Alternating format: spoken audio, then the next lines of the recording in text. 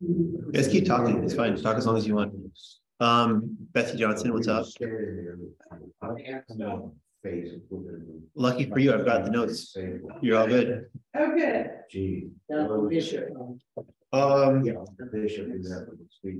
Okay, let's get started though, right? Like all the important people are here. Kristen is here. No one else matters. They can see themselves out the door when they leave. If they show up. See this guy, whoever this is, they can just please can you close the door? Oh man, too late. We're trying to lock you out. We're saying that the classroom was set and you decided to come in. All right, so what we're doing today, it's part 2 of Aristotle. I'm wearing better, yeah. This is a famous sweater. I bought this at a Father Hello. I bought this at an Illinois thrift shop for $2. Oh. And it says better or like belly. It says something. But I got it for $2 and it's classic. I think it says better, but it looks like the R is a dot on it. It looks like an I, so I don't know. Maybe it's Betsy. Maybe it's Betsy. Give it to me. Betsy, do you want it? No. Betsy, everything has a price. Betsy, I don't know, Betsy, you might be like, you talk about like, your family knew Bill Gates, whatever, I don't know. Maybe you're like, you want to give me like $1 million of like tech stock, then I'll give you the sweater, yeah. I mean, like if you make an offer for the sweater, You can trade it. It's right now. If it's right, Father? I mean, like if she says she's gonna give me $1 million of some kind of like trending upwards green arrow stock for this sweater, I think I should part with it. I'm afraid I'm a Hope Center shopper. I can put something from the Hope Center. How about you give me unlimited access to the Hope Center? I get like 20. You know what? You can donate as much money to the Hope Center as you want, unlimited. Yeah, but what if they don't? What if they donate to me their 10 best items? That's what I mean. Like I give you the sweater, and I get to take 10 things from the Hope Center. And then we can make a reality show out of it. Hope floats, 10 items. Okay. A thrift show reality, yeah.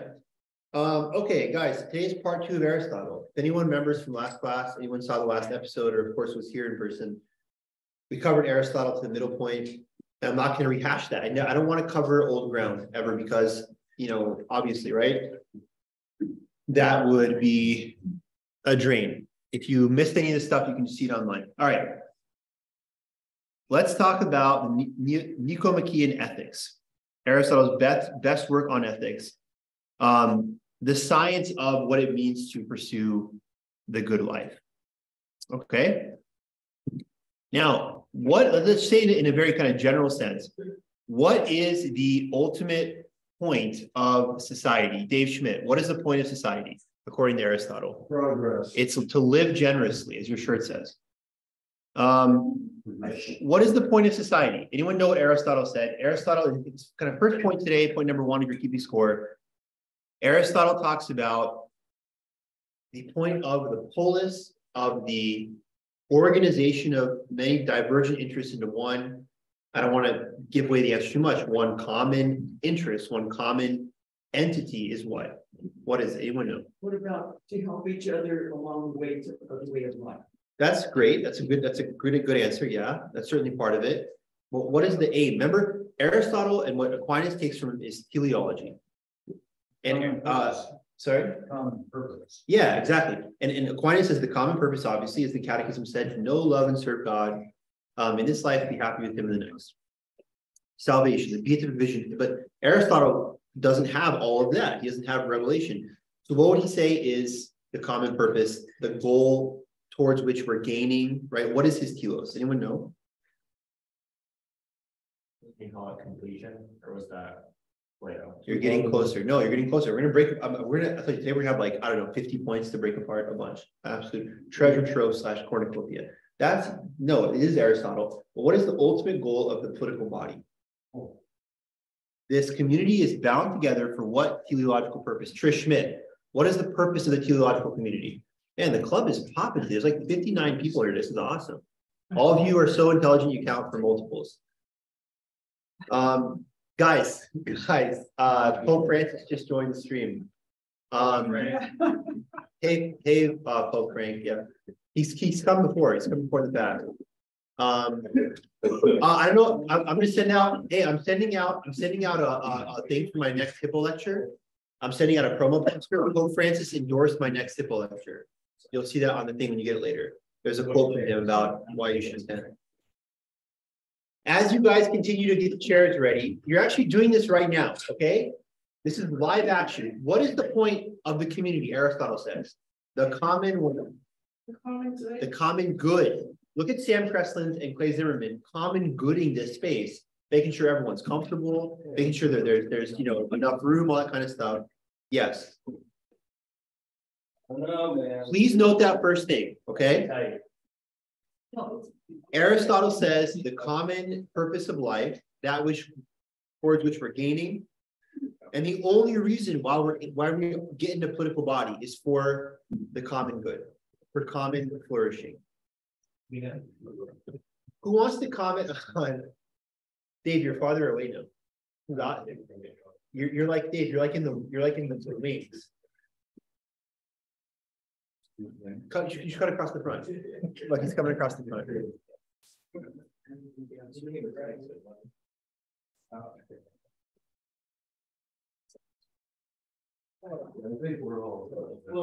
Everyone, are all 59 people settled? Everyone ready? Well, I'm actually done. I'm done. I'm out of here. Papers flipped. Aristotle says the purpose of the polis, of the community, is the common good, is the common flourishing. Now, what are the three transcendentals, my friends? Anyone know? Again, I'm going to stop numbering now. This would be point number 2 for today's notes, or 2, 3, and 4, because they're 1, 2, 3, right? What are the three transcendentals? These are three things to which, you're an atheist, you're a Buddhist, you're a devout Catholic, you're a Christian, you're Jewish, like whatever tradition you come from, just being a person, these transcend whatever quote unquote tribal divisions we may have. And they all speak about God and his immutable qualities and draw us towards elucidating what the common good is and might be. What are the three transcendentals? The blank, and the blank. What are they? Good, true, beautiful. Exactly. The good, the true, and the beautiful. Don't get me off on a tangent on art, but please understand with art, a question often is, I love postmodern art, actually. I really do. Like, guys like, that's a toilet on the wall. It symbolizes we're all in the toilet now, our society. It's like, that's genius. I like that. While also liking classical art. Classical art, Greek sculpture, Renaissance stuff, was and is mimetic. What is mimesis? And we know what mimesis means. What is mimesis? Mimicking nature. Yeah, Right? exactly. So the classic standard for art before the postmodern era, before why is there a toilet on the wall? I don't know if anyone saw recently, some gentleman, 2 examples. One guy typed a banana to the wall, taped the banana to the wall, and a guy paid $250,000 for it. And then he ate it. I'm dead serious. And an Italian sculptor, the worst thing of all time, the most disgusting, embarrassing, this is going too far. He sold an imaginary sculpture for $18,000, including with installation requirements. Like, it must be in a 5x5 space. Well, like, you got to say the barb, you know what? You can't steal an imaginary sculpture. So he's like, take that, art piece. You guys want to pilfer this bad boy? I don't think so. I stole it. No, you didn't. Well, that's your opinion. I say it's still here. Old art, the old rules of art was mimesis. Something is as beautiful as it mimics art, as it mimics nature. So like, if you like the David, Michelangelo's David, it's very mimetic. It looks like a man, or the Mona Lisa, Da Vinci's Mona Lisa, and her, impossible to capture like 50 expressions in the way she's smiling. That's mimetic. It almost goes beyond like the human, right? It's so human, it goes almost beyond its art. Okay. Or Plato's forms. Okay, exactly. Towards Plato's forms, towards this abstract realm, which Sam Kreslins, despite being an Aristotle, a very dirt under fingernail scientist, we're still going to be very much in abstract as well. Where am I going with all of this? Because this is all like minus, like subterranean to the first point I made, that Aristotle says the whole point of the polis is the common good, this common flourishing, this goal, which Aquinas extrapolates out and really builds upon. The goal is salvation, is Christ, is the beatific vision. What will you have, Thomas? You've written well of me, Christ says, nothing but you, Lord, right? He builds on that. Aristotle says the goal is common flourishing. To get to the common flourishing, we need the good, the true, and the beautiful. And the good, the true, and the beautiful are often mimesis, are mimetic. Something is good if it mimics the goodness that is God. God doesn't have good as a characteristic. He is the good, right? God isn't Oh, he's beautiful. He is beauty and he is truth. Christ himself says in the 14th chapter of St. John's Gospel, I am the way, the truth, and the life, right? Father Karapi, one of my favorite preachers, is fond of saying about Christ, truth is not something, it's someone. Person, right? All truth is in Christ, in the God-man. So Aristotle's getting at this kind of idea of the good, the true, and the beautiful, and that a society, please note this, please do not overlook this. Society has to be divided into roles. We're doing that here. Father, you are a priest. Sincerely, thank you for your service. Thank you for your vocation. People are bakers. I'm a professor. People are, et cetera, et cetera, et cetera. People do stuff. We have this in Moscow, just use our small polis. We're all pursuing, let's say, the common good in that way by being different things. People downstairs, Division of Labor, make very good coffee at Monica's coffee shop. Total shout out, very good. Do they pay me to say this? Yeah, so what? That's part of my contract. I have to plug Monica's 5 times. I get $10,000 for doing this. So wouldn't you do it if you were me? I would.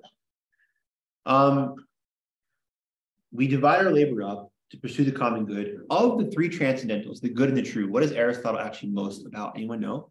So it might be interesting. You might be kind of a trick question. Aristotle likes what above all?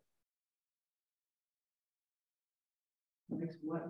Of the 3 and we know we really no that's actually hilarious. That's so true. There's a lot of head spinning stuff. We drop really 10 and things in a whirlpool right now, right? It's well, let's break it apart. What I'm asking is, we've established what mimesis is, we've established the good, the true, and the beautiful. And then Aristotle says that politics are good because people come together to pursue the common good. He does not have the American every politician's a crook attitude. Politics is good, the political body writ large, not just political science, but the community is good. For him, the telos is this, like you said, this flourishing, all of us getting together. But what is he most interested in? You flourish by doing what? We have a community because of this. All of us do different things because of this one singular thing. What is it? I think it's good, but it could be true. It's neither of them. It's beauty. Really? That's why I said it's a trick question. Exactly. The city, but that was a perfect answer because it's exactly. I would assume, well, it's got to be good. Good is most important. Do you want a society to be good, true, or beautiful? I mean, good or true. I want it to be. But here's the hilarious thing: much smarter scholars than I am have seen a Trinitarian thing in the Transcendentals. The good is the true and the beautiful, and the beautiful is the good and the true. You can't separate them, right? It's amazing. Father, Son, Holy Spirit, the perfect unity. That's pretty cool, right? Let's end the class right there. We're not going to top that. In the good, the true, and the beautiful, you have this Trinitarian logos, right? So it's oh, beautiful. That sounds superfluous. What, just a bunch of models walking around on a runway? Just oh, beautiful song. Who cares? Let's do. I'm blue collar. I'm like Merle Haggard, working man blues, and I'm about practical stuff. I'm about punching that clock. Great. Well, punching the clock, if that's true, because it helps society, it's also a beautiful act. But he says we divide labor up to pursue beautiful acts. We divide labor up so all of us don't have to go hunt the woolly mammoth together. The Father can pursue his vocation. Thank God, go to Mass and receive the Eucharist because of him. And I can be a professor and we can have these classes, which some of you are like, I wish we didn't. I torture you with these classes. We have a new guest today, Kristen, I'm already a huge fan. She's awesome. And she's like, I saw some of she had this really nice talk before class. And she's like, and I saw some of the videos beforehand on YouTube. I was like, that was good. I sent them to her. But she said, I'm like, ooh, I wonder what you think. Obviously she's here. So but I was like, well, we do a lot of nonsense stuff. There's a lot of joking and singing. And she said she likes it. So I believe her. Anyways, right? He says that we divide the labor up so we can pursue beautiful acts. We can pursue beautiful things, good things. Now, you ready for a lot of real, wow, a lot of stuff here? Ready? Again, the whole class is going to be this. Sorry, it's Aristotle, right? It's Aristotle dense is can we have Mozart not make a beautiful composition? It's Mozart. Aristotle is philosophically dense, sorry. So Aristotle says, ready? Let's go by order. The highest good for humans, the highest aim of all human practical thinking, psychological well-being. Remember, psyche, psycho just means the soul. Right? Psychology is the science of the soul, right? A psychologist is a soul doctor. So the highest psychological well-being, highest aim for all humans, exactly, Pat, thank you, this flourishing that you used, is called eudaimonia. Ready? E-U-D-A-I-M-O-N-I-A. Eudaimonia. is properly understood as ongoing, stable, dynamic well-being. If you are in a state of flourishing, I love being a stay-at-home mom. I feel like, I do this great curriculum for my kids and I teach them at home as well. And I'm a really great baker and blah, blah, blah. I love being this high-level businessman in New York, whatever it may be. It can be as diverse as anything. If you feel like, I'm really flourishing, the Japanese, I mentioned before, have the saying of like the perfect work day is not working yourself to death. It's also not being lazy. It's just doing enough and taking an awesome bubble bath. That's like eudaimonia. Perfect balance. Eudaimonia, please note, relates perfectly to Aristotle's golden mean, right? You might reach eudaimonia, flourishing, ongoing psychological well-being by being a balanced person. And it's stability, right? It's stability. Christ famously says in Matthew 16:6, beware the Sadducees and the Pharisees. Beware the right and the left. Beware extremes, right? This is a religious and practical reason type thing. Often the truth is not found in psycho extreme. Well, I'm just so super alt-right. That's correct. I'm so alt-left. Like, no, right? It's all, like Christian truth, practical truth, eudaimonia, flourishing, golden is often found in balance. It's found in balance, right? Talked about parenthood last class. We said a good father and mother discipline their kids when they need to, but because obviously the other side is bad. Like I'm going to smoke marijuana in the basement with my kids, and they can do whatever they want. Like that's obviously bad. Being permissive, but if you're young, your kid's 20, that's also bad. Like there's a balance. I'm going to teach my kids the right moral virtues and values, but also always letting them know that I'm on their side. I love them, right? So much of that golden mean balance is tied in with eudaimonia. Okay.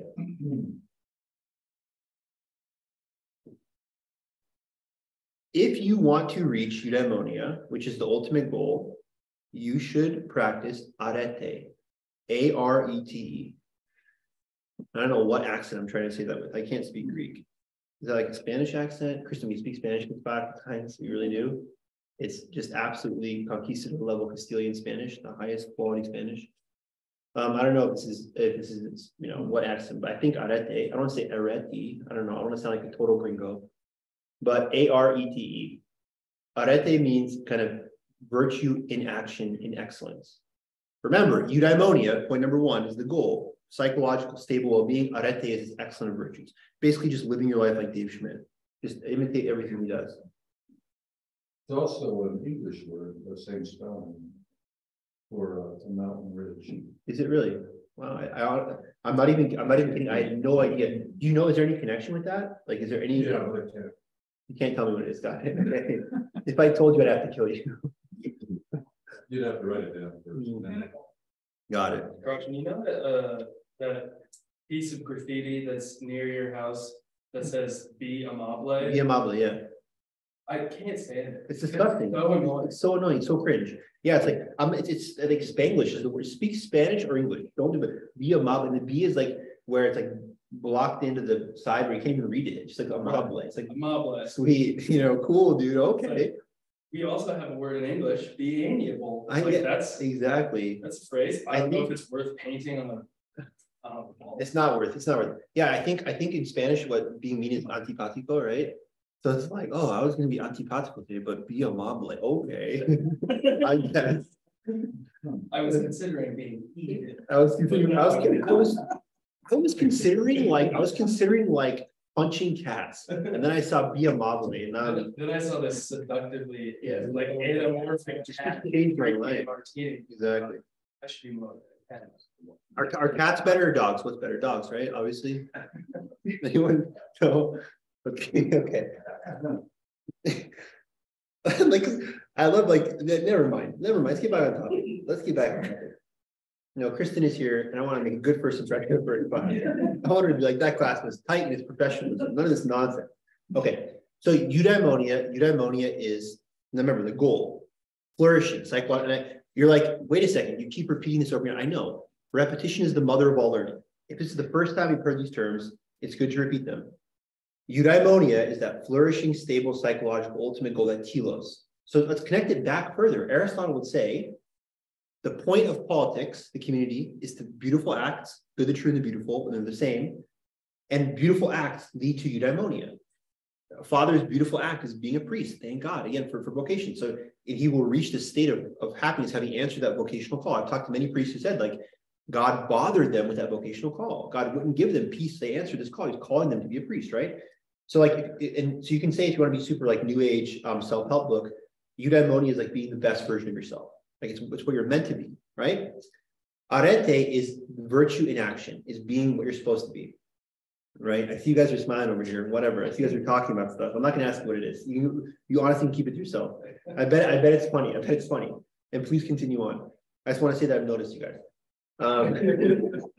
They're screwing around. They're just screwing around. Yeah. Does anyone know? But anyone know? Okay, so eudaimonia, ultimate psychological thing. Arete, excellence and virtue. Anyone know what is the driving agent of all this though? You imply this. You attach your soul to blank, and that leads to being very arete-like, and that leads you to eudaimonia. Everyone's flourishing, and like if that's all you learn in the class today, that is like sick. That is a lot of info. But what is that ultimate thing? And the Greeks love it. Anyone knows what that is? Logos.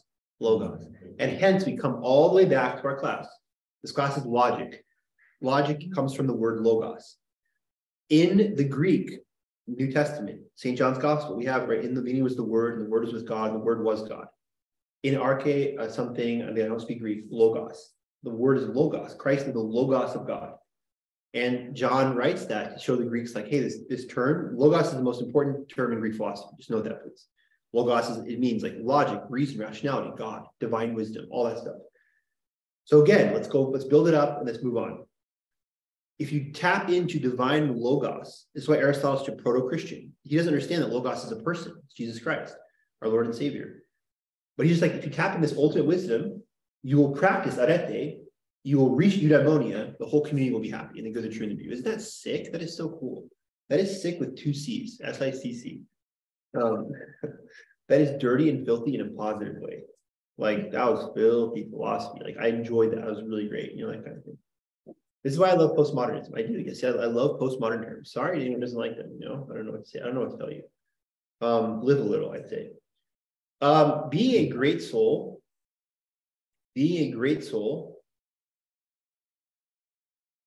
is the highest praise that you can receive according to Aristotle. Being magnanimous, as he would say.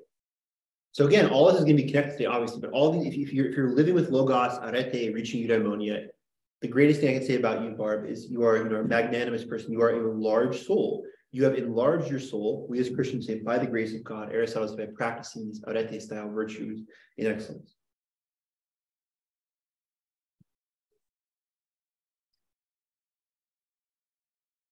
The ruler in the community, the philosopher king, these guys are not Democrats. What I mean by that is like we're all Democrats. All of us who are the most conservative, most liberal, as being Americans, we believe in democracy, right? I bet President Biden in his State of the Union tomorrow is going to say, I'm going to like bet on it, that he like over under, you know, like $100. If he says it more than these times, I get the money and lose like 68 times. Probably say democracy. We're defending democracy, right? Ukraine, democracy. How is that good or bad? I have no comment on President Biden. Like I said, I don't get into politics. Barb, you know that. And Barb and I, just the fact that we, go down to our, I love Joe meetings, and, that's outside of the class, Just because Barb and I, like, because we're super, like, crazy leftist activists, doesn't mean we bring that in the class. Seriously, though, like, we as Americans, right? Whether we, are to the left, to the right, neutral, we all claim at least like democracy. I like voting. I think everyone else like to vote. Aristotle imagines the community being run by a philosopher king. The ideal would be someone like Pericles, who is before his time, this golden age of Athens, mid-5th century BC. And Aristotle says one of the greatest kind of qualities of a philosopher king is fairness in ruling, temperance, once more golden mean, and kind of the true friend is the ultimate measure. This sounds a lot like what? Someone hit me with this. This sounds a lot like what? What Christian virtue?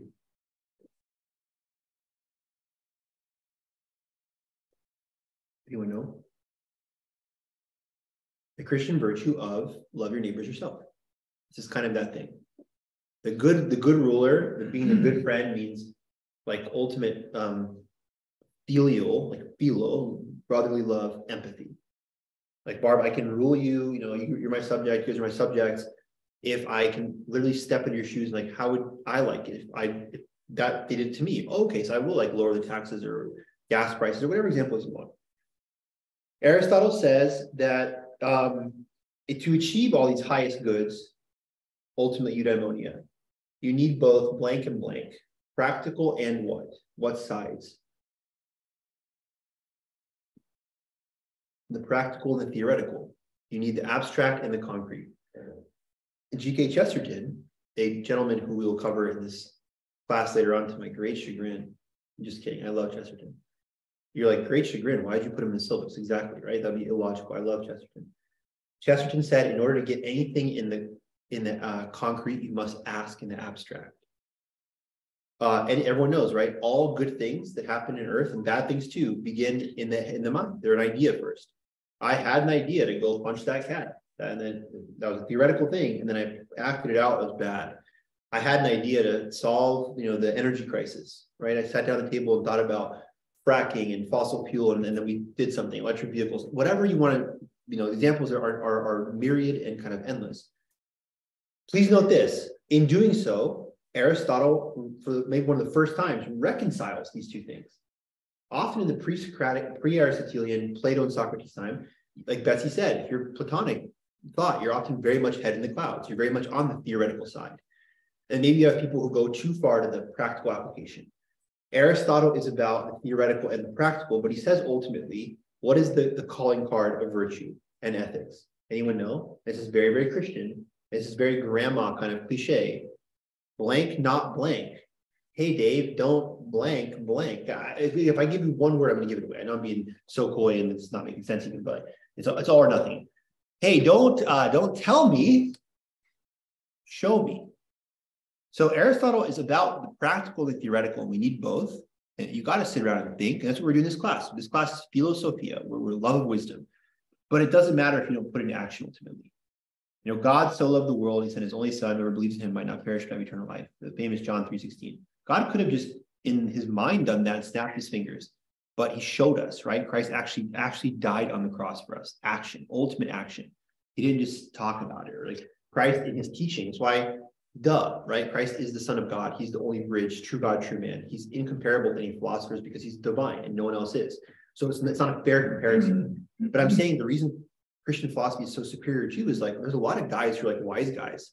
And I don't mean that as the mafioso term, like wise men, sages. Oh yeah, I just have deep wisdom. Come to my cave in the mountains and I'll spew stuff to you, right? Like Oracle Delphi stuff. Whatever, dude. Great. I went to ask Kristen for advice and she gave me a bunch of clouded terms and stuff and seek deep inside the inner light. It's like awesome. Sound super smart. No idea what that means. I left kind of just whatever. I don't know. I guess I'm on my own. If your theoretical is fine, you have to have practical application. And Christianity is all about that. And of course, this is why Aristotle is such a boss and why Christians like him so much. He's about that in the polis, in the state, in your personal life. Don't just talk about it, apply that which you've learned. So Aristotle says that whereas virtue of thinking needs teaching, experience, and time, virtue of character comes about as a consequence of the right habits. Does that make sense? Virtue of thinking, when you get into this kind of philosophical stuff, this theoretical side, you need good teachers, you need experience, and you need time. You got to grind. A very famous Roman guy, who's obviously not famous enough for me to remember his name. I think it was Livy, the historian, but he said, something like, study as if you will live forever. Like, don't rush it. And all of us have probably come up to this conundrum, right? I want to learn Spanish, but I only have limited time. So I'm going to try to do like 5 hours a day. And I go nuts and then burn out and then don't do it for a year, right? And fail. How about learn Spanish if you have an eternity to learn it? Learn just 3 phrases a day so you actually build a proper thing. Like it takes time to learn stuff. It takes time to become a good carpenter in the apprenticeship, whatever it is, right? So virtue of thinking needs teaching, experience, and time. A virtue of character, once you've acquired that, it's about the right habits. Who has heard it takes 30 days to develop a habit? Anyone heard that? 30 days. 30 days to develop a habit. Like if you want to, Dave, if you want to every day. For 6 weeks. Then that's longer. Yeah. I've heard 61 years. And it only takes one day to lose the habit. From Ecclesiastes, one fly spoils a whole barrel of ointment. That's exactly, yeah. I mean, like, I can tell you about some of my habits. I don't want to make you feel bad. You'd be like, dang, these good habits. I don't have this. I'm not going to talk about it. But I'm serious. All of us have habits we like and don't like. right? I don't like the habit that I, smoke 90 cigarettes a day, let's say, right? But I do like the habit that I swim in the pool, whatever, right? Everyone has good and bad habits, but they're both a habit. If you like, oh, I need to get on that nicotine patch. Well, what is the, there used to be these commercials for quitting smoking. I forget what it's called, Nicoderm or something, I forget, but it's kind of nicotine. But that is a habit, someone's trying to break the habitual, inclination to smoke cigarettes. But if someone every day has gotten in the habit of every day I get up and I do, 30 push-ups and 30 sit-ups and do a plank and go for a brisk walk, it's a good habit. I mean, like he says that is the practical side. That is the virtue ethic side. It's always the action side. Okay. Surprise, surprise, guys. People will reach arete, excellence, if their good habits outweigh the bad habits. Is that shocking? I don't think anyone's shocked by that, right? And in fact, he says, talking about virtue and vice, here's a word for you, kalos or kalos. I have no clue how to pronounce this. You pronounce it when you want. K-A-L-O-S. I always think kalos always sounds too enthusiastic. I like the more subdued, the lower octave, kalos. Sounds more dignified. I don't know. But K-A-L-O-S. A virtuous person feels pleasure when they perform the most beautiful or noble acts. Okay, kalos. So the callous is the pleasure that's derived from doing a virtuous act? Callous is the noble. Yeah, excuse me. Yes, well, that's a great question. Right? Is callous the act itself or the feelings? Right. The callous is the noble act, and then the callous is the performance of the noble act. Is a noble act in action. A person feels, a virtuous person, an arete person, a eudaimonia person feels pleasure when they perform the most beautiful and noble actions. But a non-virtuous person will always feel misled in what they identify as noble. Oh man, I mean, that is so, there's so many times you can just end the class. That's a great statement, right? We know from Socrates, who taught Plato being Aristotle's teacher, no man willingly chooses the evil. Every person thinks they're doing is good. If a person has logos, the operating system, right reason attuned to arete, excellence and virtue towards eudaimonia, they will have a right understanding of what is noble. I like to help the old ladies across the street because I am perfectly logical. I'm attuned. That's a good action. I have these wonderful, old women who live next to me. Every day I help them to the bus stop. Even the stupid, silly example, that would be kalos. Like, I should feel good about that. These women, maybe need the help of a crossing guard, and it's a busy street where people are not kalos. They drive like maniacs and it's dangerous. So that's a right thing. But a person stuck in an addiction, right? Maybe like, yeah, I'm doing this drug because it's good. Like, this is what life's about. Life's about this drug. Or, we see the horrible, the sad thing. God bless these people. People like, I'm addicted to pornography, or, I'm addicted to drinking, a classic one, smoke, whatever it is. Those people, Aristotle would say, are not virtuous. We as Christians say that there are hurt brothers and sisters. They need healing. God bless these people. We're all sinners. We're all broken in some way, right? But you'd say, yeah, they're broken in a way they don't possess the proper virtue. They're not choosing to smoke all day long because they think it's bad. They think that's good. They're disordered. Their soul is disordered. A disordered soul will lead to what Plato said, a disordered society, right? Remember, the guardians, the will, the appetite. If your appetites are disordered, you don't have this kalos properly attuned, it will lead to lots of disorder. Big question. Yeah. While you're talking, something comes to mind that we've probably all heard, and that's within our faith. The idea that if I'm helping a little lady across the street, to use your example, so I'm doing good, but only because I know it may give me a heaven. But the doing good is good for you. Well, but that's what I'm getting at is, would we pursue our faith if we found out, it's kind of knocks your mind, right? So I think yes. Yeah. It's motive. So I think the motive doesn't matter so much, or you should aim for a pure motive that is both disinterested, but they're bound up, because it's look at the best example of this is look at the difference between perfect and imperfect contrition. I don't have to explain this to Catholics, but maybe some people are like, wait, explain it to me, but I don't want to raise my hand. I don't know. So if you don't admit you don't know, I'll just tell you right now. Both are sufficient to receive absolution confession. Imperfect contrition means, I just don't want to go to hell. I don't know if I'm that sorry. I know this is bad. And I'm scared of God's punishment. I don't want to go to hell. That's good, but we should aim for perfect contrition. Means I'm just sad that I offended God, my daddy, who I love. Imagine like your child. Imperfect contrition is, I didn't grab the cookie because I don't want mom and dad to be mad at me. I want to grab the cookie, and I don't respect why they say that. It's stupid, actually. I want the cookie, but I just want to get in trouble. Well, that's still good. They didn't take the cookie, but the better is I love mom and dad. If they told me to take the cookie, that's good enough for me. A perfect love, perfect contrition. Same thing here. You should be doing it ultimately in disinterest, not just what I can get out of it, but what you get out of it is connected to it. It can't be separated from it. So it's like, I would love to have a society of terrible people who only do things out of imperfect contrition, who only give to the poor because they don't want to go to hell. That'd be great. I would be like, oh, how dare you? You like love the poor. That's the goal. But it's like you're still helping the poor. St. James, this is the opposite in his chapter 2, right? He's like, don't tell a guy, oh, keep warm, brother, don't give him the means of life. Well, same thing. If you give the guy the means of life, even if you're like, hey, F you, by the way, you're a bum, whatever. Well, he's still like, he gave him the means of life. That's still good. You shouldn't have the attitude. You should be nice too. But it's like, what matters is the action, practical thing, not theoretical, right? Well, that's what society does, in the sense of, I shouldn't do that because I might go to jail. And that's fine. That's a good imperfect contrition. You're right. Our laws are imperfect contrition. Your attitude towards the law should be, I don't want to commit crimes because I love my society. I love my fellow man. But if some people are like, I'm not going to commit crimes because I just don't want to get punished, that's great. Don't commit the crime. I want no crime in society. If that's what it takes, I don't care, dude. If you're like, well, I'd love to actually be living in a zombie apocalypse, I can do what I want. As long as you're just not doing bad things, that's fine with me. But we're aiming for something better, right? Aristotle says, in terms of what is best, we aim once more for the golden mean. So being proficient in art, for example, he says, we're talking more about politics. Sorry if you're like, I don't like politics, we're talking more about politics.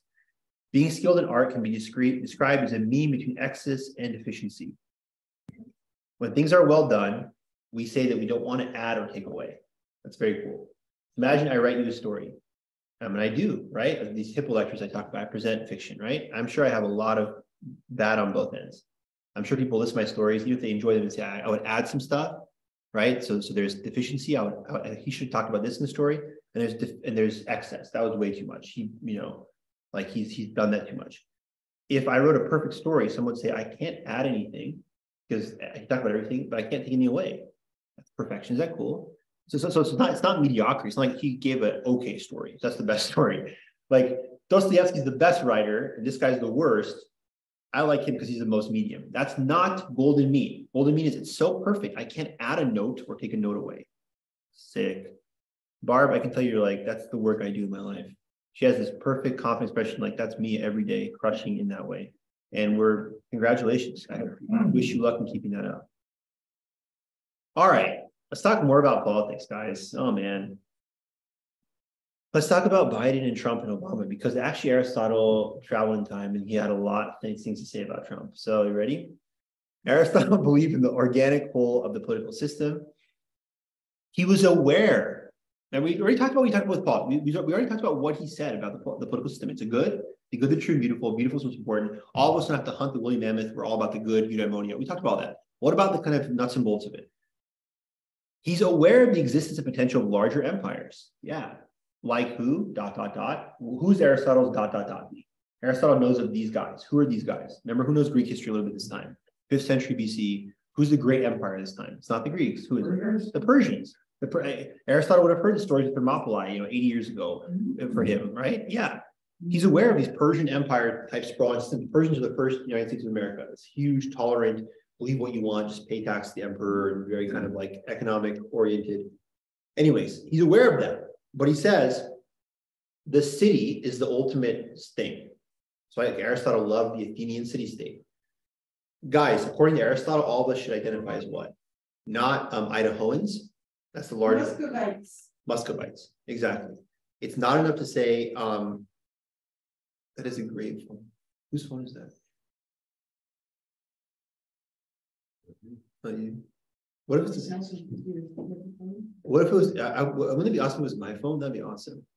That'd be I'm dead serious. That is a cool ringtone. Well done. That's an awesome ringtone. I was thinking like I want to steal that ringtone now. That is a very cool ringtone. I was hoping that was my phone. It's not, unfortunately. He would say United States is too big, right? He would say it's a huge empire like the Persians. Idaho's a state. It's also very large. And but as Betsy said correctly, yeah, like we should identify as Muscovites. The city is the ultimate thing. Because here's another Greek term. If you're not annoyed yet, maybe you'll be now. Koinonia. Koinonia.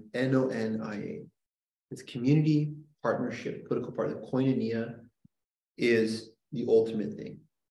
The aim of the city is not just to avoid injustice, Dave Schmidt, right? It's kind of, imperfect contrition towards crime or economic stability, but rather to allow some of the citizens the possibility of the good life to perform beautiful acts. Everyone got that? We want to be Muscovites, the koinonia, a local community, not too large an empire, for the purpose of pursuing this eudaimonia, these beautiful acts, arete on the eudaimonia. By way of what? Arete on the eudaimonia, by what engine? What's the engine? By Logos, right? Thomas the Tank Engine style. Anyone like Thomas Tank? Amazing show. So good. So good. The man, what's his name? I've heard him called the conductor, like they call him, some call him like the fat conductor at one point. All the original stories. Why is that relevant to this class? Why would you be? Oh, you're right. Right. I know. Good for you. I mean, like, again, I've never heard anything about you that's negative. Like your stock in my mind like this, that's more. Like that's awesome. Thomas Tank is right. Yeah. It's awesome. You see an Anglican dude, probably, right? I assume so. I can't remember now. Reverend Audrey sounds like some Anglican vicar in Oxfordshire who had too much time on his hands. So like, I'm going to write a story about an anthropomorphic train. Well, I think the whole philosophy, if you will, behind it is be useful. Dave, I don't care. Whatever. It is exactly. I'm a very useful agent. Exactly. That's so British, WASP. Make yourself useful, change society. Make yourself useful by going down. Stop sucking up. Stop it. It's an important person with the show or in the book. Thomas is kind of a rebel, though. Like he steals his dad's larger train, joyrides it. He's always down at the bar. They're like trying to ID him, and he's like, "I'm a train. I don't have an ID." He's like, "I don't have ID. I'm a train." So they pour that liquor in his. Yeah. Guess what? Train. Guess how much train? Hey, we go down to the pub, right? We need to get a pint. You know what Thomas gets? Gallons. Yeah. He gets gallons poured into his tank. That guy can party. All right. So, quote, the political partnership must be regarded, therefore, as being for the sake of noble actions, not for the sake of living together, end quote. Listen, one more time. And actually, before I quote this, everything once more. We're aiming towards eudaimonia, ultimate happiness, arete by way of logos, beautiful acts, the good, the true, and the beautiful. And we can't do that if we're like United States of America, too large, Idaho, too large. Idaho, too large. Insert Idaho joke. I want to stay focused. Idaho, too large. Muscovite, Moscow. That's enough of a koinonia, political partnership. But we're not living together simply for the purpose of economic prosperity or laws. We're not to avoid like wars. No, quote, the political partnership must be regarded, therefore, as being for the sake of noble actions, not for the sake of living together. Everyone got that? Very good. Okay. Plato and Aristotle, both skeptical of democracy, despite the fact that Aristotle departs from his master. Aristotle, dirt under the nails, more practical. He's theoretical and practical. Aristotle is very much the scientist guy. Plato's more abstract forms. They're both critical of democracy. They're both like, no.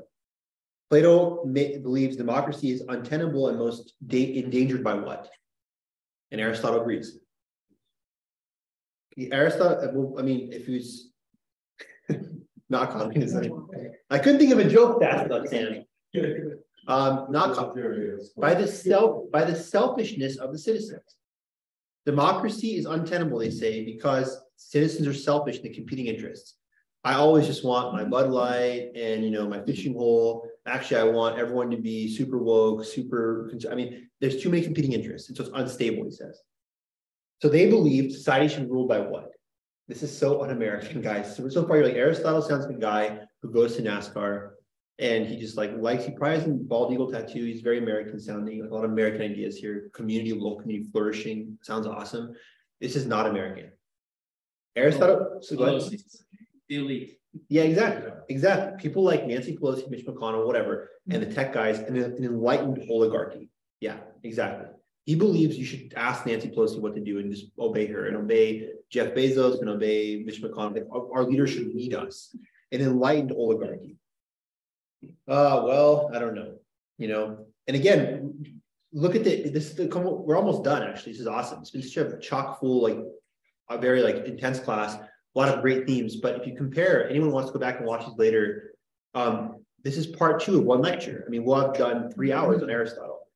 Really quickly, in terms of influence, guys. Remember, I said St. Thomas Aquinas is influenced by Aristotle, but Augustine by Plato. So Plato says Plato and Augustine. Let's say Augustine influenced by Plato. Augustine says, what about the state? Is the state good, bad? What does Augustine say? Who's influenced by Plato? He says the state is a necessary evil. Augustine says the state is not good. The state is a necessary evil. Augustine, influenced by Plato, it is only for keeping people from being criminals, whatever. You got to just have leaders. It's not good though. Whereas Aquinas said the state is naturally good.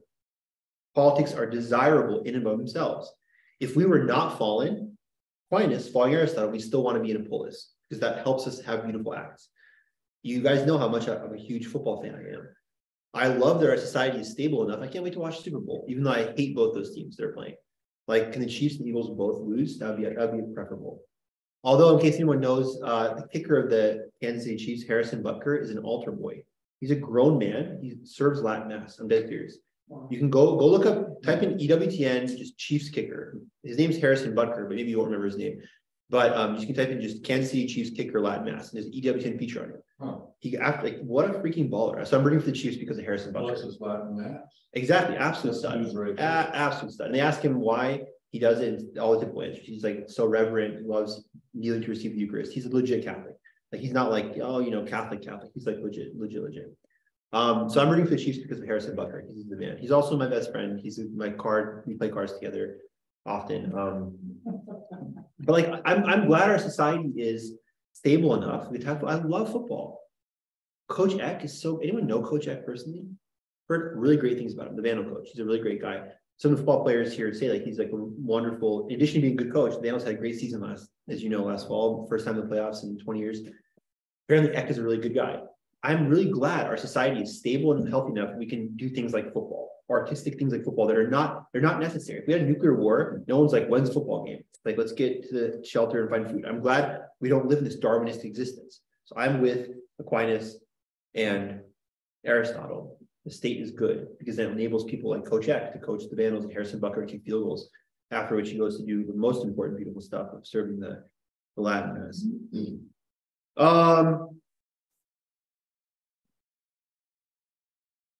Since we see that every city-state, Moscow, it's our city-state here, it's our polis. Since we see that every city-state is sort of community, that every community is established for the sake of some good, or everyone does everything for the sake of what they believe to be good, but is it right order or not? It is clear every community aims at some good. And the community which has the most authority of all and includes all the other aims highest, that is, at the good with the most authority. This is what is called the city-state or political community. So I, first of all, totally effed up reading that and bumbled it through. I'm so sorry. So I made it it's already complex enough. I made it, mea culpa, I made it more complex. What he's saying here is all men and women aim at some good. Well, if we have a right-ordered city-state, we can all aim at some good together. We can all go support the Vandals together. And we have division of labor, Brad can be starting quarterback because he's great at that, but we'll just support him from the stands. And Dave will coach the team. But if Dave coaches the team, he's probably, fired after 2 games. I don't know. And it's performance in the field and scandals off the field, both at the same time.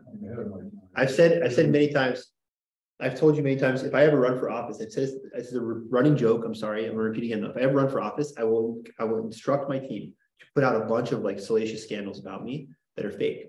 Because then people are well, she dropped out of the race and then it keeps turning out they're all fake. He's clean as a whistle. And so instead of just being clean the whole time, now I'm double clean. People thought I was corrupt, but I'm actually not corrupt. I put out all these fake scandals. For all the supposed scandals. Exactly. So and there you go. Exactly. I become famous / infamous. Everyone knows the George Santos story, yes? God bless George Santos. God have mercy on all people. George Santos, you don't know, he's a guy who was elected in New York, who apparently his entire resume is fake. I don't want to judge. Judge not lest you be judged, right?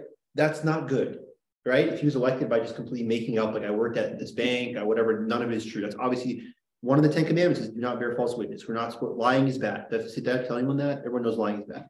But imagine, like, if it turns out George Santos actually, it was all legit. He was doing my theory, like he put out these fake scandals, and it turns out he actually did all these things. He'd be like, George Santos is a legend. Like he was elected, and there's this huge scandal, and he became infamous in America for being the most political politician, the most corrupt guy. He just lied and was fake. But it's actually all true. So now he has the infamy / fame, and everyone's like, "Oh, I'm sorry that I doubted him," and it'd be amazing. So I'm still hoping for that for his sake, because it really. Hurry up. You better hurry up. You better start releasing the Now's the time. Now's George. Now go. Exactly. Okay. Aristotle understands the fundamental normative problem of politics. Ooh, that's a high claim. What constitutional form should the lawgiver establish and preserve in what material for the sake of what end? Okay. The fundamental problem of politics. What constitutional form should the lawgiver establish and preserve in what material for the sake of what end?